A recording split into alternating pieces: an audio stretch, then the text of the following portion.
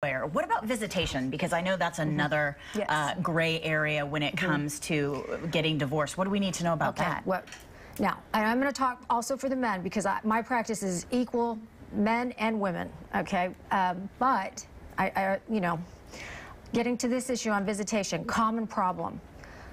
Mother comes in, mother and father have been separated for 3 or 6 months. Mother, in trying to keep things simple, agrees to give dad 1 week on, 1 week off, or something that basically is a split custody. What she may not realize, and she needs to know what she's negotiating, is my point, when she makes that deal, is that she may be setting up herself for a custody case. She's not going to get child support under, you know, doing 1 week on and 1 week off of visitation, you know, granted to the husband. Yeah. And what the other side, if I was arguing for the husband, I would say, well, you know, Your Honor, it's worked for the last 3 or 6 months. Why change it now? Yeah. Dad's doing a great job. And you know what?